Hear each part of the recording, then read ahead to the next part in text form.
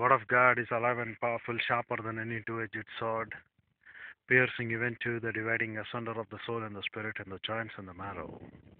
And it is a critic of thoughts and intents of the heart. All scripture is God breathed and is profitable for doctrine, for reproof, for correction, for instruction in righteousness, that the man of God might be mature, thoroughly furnished unto all good work. Study to show thyself approved unto God, a workman that needeth not to be ashamed, or rightly dividing the word of truth, or accurately handling the word of truth. Dear brethren, our Father in heaven, as told in Matthew 6:22, knows that you need what all the things that are required for you.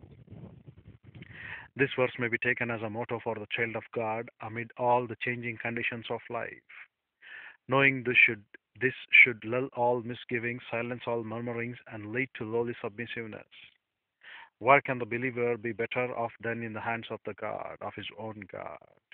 We are poor judges of what is best for us, and we should reason that his unerring wisdom and fatherly love have determined all to be needful. My soul, is there anything that is disturbing your peace? Are spiritual props removed? Creature comforts curtailed, cherished things smitten and withered like grass. Know that it was He who increased your burden. It was He who ruined your worldly schemes and your cherished hopes. Why? Because He knows that it is needed to bring you to the higher spiritual blessings, the blessings of goodness, as Psalms 21:3 quotes. Seek to cherish a more childlike confidence in your Heavenly Father's will. He will not lead you wrongly, for unutterable kindness is the characteristics of His dealings. Considering our Lord and Savior Jesus Christ and remembering that from Bethlehem's cradle to Calvary's cross, there was not a redundant or unnecessary thorn which he, the man of sorrows, bore. Every drop in his bitter cup was mingled by his Father. Knowing this, he could say, the cup which the Father has given me, shall I not drink it? Hush your secret atheism. He gave his son for you. He calls himself your father. Whatever be the trail under which you are smarting, let the behavior of a gracious Savior be like oil thrown on the fretful sea. Let it dry every rebellious teardrop. Remember, He, your unerring Father, knows before a word upon your tongue is what He requires for you to be provided.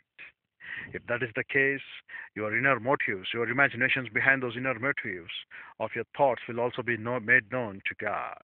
If your motive is not true to learn the word of the Lord, then you have lost. Dear brethren, think over these issues of today's step being a small, very small discourse to give you a caution of warning, to give number one priority for doctrine.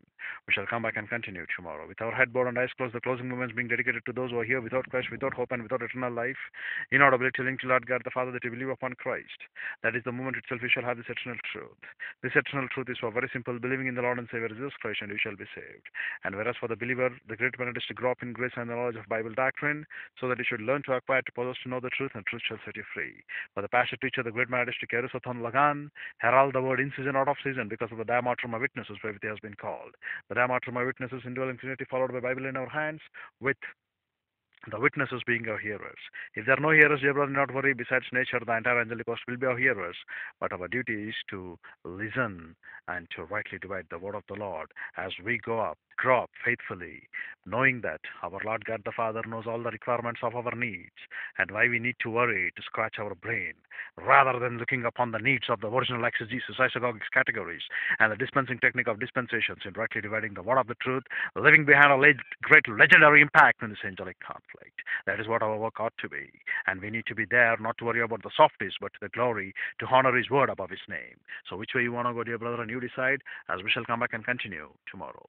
Father, we're grateful for the privilege that was given to fellowship with you through the word. We pray that Lord God, the Holy Spirit, will us in these things and make it a source of blessing and challenge sovereign Lord. For we ask it in Christ's name, Father.